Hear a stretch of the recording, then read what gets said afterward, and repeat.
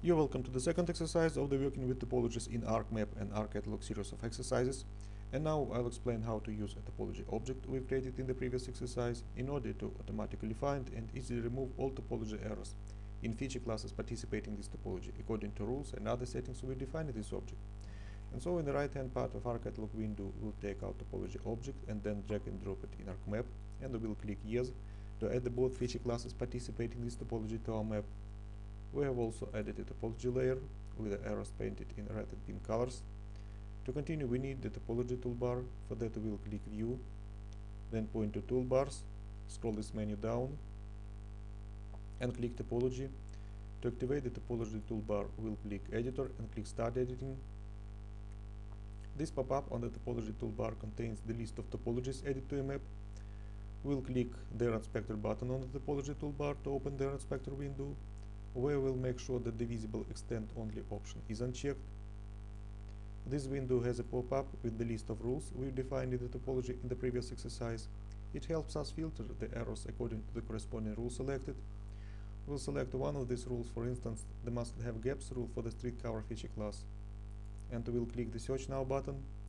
The program lists all the possible cases where this rule seems to be broken. Some of these cases may not be errors, and we'll simply exclude them as exceptions. We'll select the first case. It is highlighted in the black color on the map, and this is an outer boundary of all the feature class. As an outer boundary is inevitable by its nature, we'll not consider this case to be an error, and we'll continue to the next case. We'll zoom to it. This is a gap in a feature of this feature class, but this gap is crowded with features of the other feature class. Therefore, this is also not an error. And we'll click the Full Extend button on the Tools toolbar and go to the next case. This case is similar to the previous one, and generally there is a number of the similar cases that cannot be regarded as errors, but the last case is definitely an error. We'll zoom to it, and we'll zoom to the most probable location of the cause of this error. We'll make sure that we have selected the Modify Feature task in the task pop-up of the Editor toolbar. We'll click the Edit Tool button and select the feature that seems to be incorrectly drawn. This vertex is definitely incorrectly placed, and this is its correct location. Of course, we'll move it to this point, but to do this accurately, we need to set the snapping environment. For that, we'll click Editor and click Snapping. We see that ArcMap provides us with quite a flexible way of tuning the snapping environment. In fact, we can snap vertices of a feature we are creating, or creating to vertices or edges of other features, and beside that we can filter these other features by layers they belong to. We'll click these two checkboxes in order to make it possible to snap to vertices of features of the both feature classes, and close the snapping environment window, and we'll point to this vertex and then drag and drop it on its correct location, and we'll go to the Full Extend and click the Clear Selected Features button on the Tools toolbar and validate the topology. So we have removed this error, and we can go to the next rule. For that, we'll select it in the pop-up in the Error Inspector window, and we'll click the Search Now button. There is only one error of such a kind. We'll select it, then we'll right click and click Zoom to. Now we can see this long and narrow area of overlap. With the Edit tool, we'll click each feature adjoining to this error to examine this feature. We can expect the causes of this error to be somewhere near the ends of this overlap area. We'll zoom to one of these ends, but the topology seems to be okay here. And we'll zoom to the second end. And now this area of overlap is clearly visible. With the Edit tool, we'll select the feature that seems to be incorrectly drawn. It has at least one redundant vertex. We'll point to it, then we'll right click and click the Delete Vertex command, and we'll go to the Full Extend, clear the selected feature and validate the topology. Thus we have removed this error also, and we can continue to the next rule, and we will click the search now button. There are 3 cases of such a kind. We'll select the first one, then we will right click and click zoom to, and we will zoom to the most probable location of the cause of this error, and with the edit tool we will select the incorrectly drawn feature. These 3 vertices are now highlighted, and we will simply move any of these vertices to the correct location and delete the other 2 vertices, and as usually we'll go to the full extent, clear the selected feature and validate the topology, and we can go to the next rule and we'll click the search now button and select the first case. This is an outer boundary of a block of features of the parcel feature class, but this block is surrounded by features of the other feature class, therefore this is not an error, and almost all the other cases of such a kind are similar to this one, left except one case that is 100% an error, and we'll zoom to it, and we'll zoom to the most probable location of the cause of this error, and we'll select the incorrectly drawn feature and snap the incorrectly placed vertex to its correct location, and then we'll go to the full extent, clear the selected feature and validate the topology.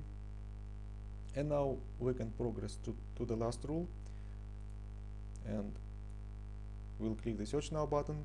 There are 2 cases of such a kind. We'll select the first one and we'll zoom to it. With the edit tool we'll examine the features adjoining to this error, and we see that one of these features doesn't have any vertex that should coincide with one vertex of the adjoining feature of the other feature class. We can solve the situation in 2 alternative ways. We can either delete this vertex in one of these features, or on the contrary add a new vertex to the other feature, and assume that we've chosen the second way. And so we'll select the feature from the parcel feature class that lacks this vertex, and then we'll point to the corresponding segment of its boundary with the feature of the other feature class, and then we'll right click and click the insert vertex command, and then we'll snap this vertex to the corresponding vertex of the other feature. Then we'll clear the selected feature and validate the topology, and then we'll click the search now button again. But there are still 2 cases of such a kind. We'll select the first one, and we see that we have removed this error, but only partly. This is because it might have some other causes, and we'll zoom to the most probable location of its second cause. With the edit tool we'll examine these 3 features that meet in this place, and we first see that the 2 features of the parcel feature class overlap the feature from the street cover feature class, and second, there is one more error located close to the error we are studying now. It is very easy to guess that this is the second case in the list in the error inspector window. We'll select it, and then we'll right click and click zoom to, and we'll clear the selected feature to see this error better. This error has quite a complex shape, and its removing may require editing a number of vertices that can be time consuming, but there is another and much better method how to remove this error. And first we should decide which feature of these 3 features is correctly drawn. The feature from the street cover feature class is the most likely to be such a feature, and we'll select any of these 2 cases in the error inspector window. Then we'll right click and click the merge command to open the merge window with the list of features adjoining to the given error, And in this list we should select the feature that we've assumed as correctly drawn, and it is flashed on the map.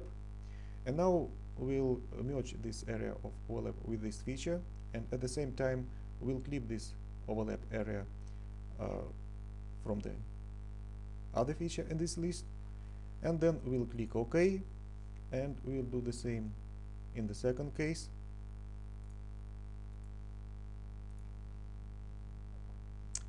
And now we'll go to the full extent, and we'll validate the topology. We'll click the Search Now button, and now we see that there is no more error of such a kind. And what is left for us now is to look through the cases that we expect as exceptions. For that, we'll select errors from all rules in the pop-up in the Error Inspector window, and click the Search Now button, and we'll examine all these cases. And they are either inner boundaries in some features or outer boundaries of blocks of other features. So all these cases can be regarded as exceptions, and we'll select all these cases keeping Ctrl pressed, and then we'll right click any of them and click the Mark as Exception command, and thus our topology is completely free of errors according to the rules we defined in our topology. But in fact we've defined no rule that prohibits gaps between features belonging to the different feature classes. But it is quite easy to find errors of such a kind. But it is better to do with the use of some more tools of ArcMap. How to do this I will show in the next exercise, and thank you for your attention.